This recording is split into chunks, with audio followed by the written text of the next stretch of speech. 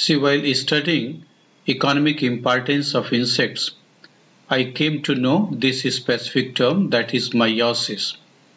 I thought that I should introduce the meaning of this term to the students. So this word meiosis is derived from the Greek word that is mia, which means fly. And this term was introduced by William Hope in 1840. Actually, meiosis refers to the infestation of tissues and organs of animals, even human beings, by insect larvae or their maggots, which grow inside the host tissues.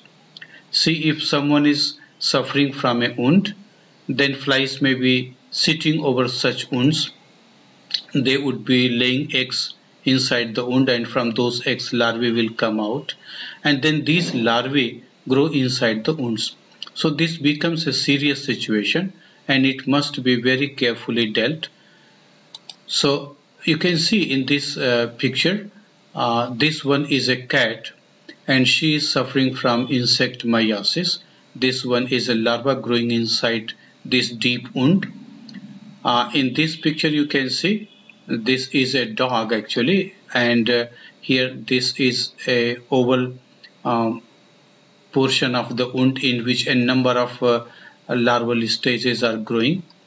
Here in this third picture you can see the lower jaw of a human being, and between the gum and the lips, these are the caterpillars which are growing here. This is really looking to be a serious condition. And in this fourth picture you can see the presence of larvae inside the eye of a man. So these are insect infestation, and in all these cases one can consider the seriousness of the infestation, because such kind of infestation may cause secondary infections also. So if someone is suffering from such kind of insect infestation, then it must be properly dealt, properly cured, otherwise it may cause serious situation to the individual who is suffering. Now, some species of flies like Botfly or blowfly, even screw fly, are meiotic in nature, and symptoms of meiotic infection may vary from the type of infestation. Infestation may cause itching, sensation of movement, and sharp stabbing pain. These are some of the symptoms. Some flies lay eggs in open wounds.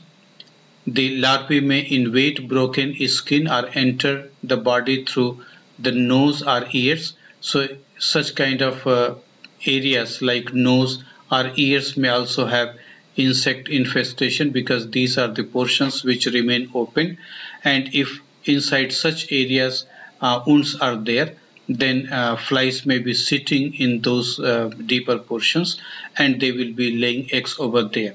Sometimes the eggs may be swallowed if they are deposited on the lips or on food, and accidental meiosis may also occur through water containing the larvae or through contaminated food.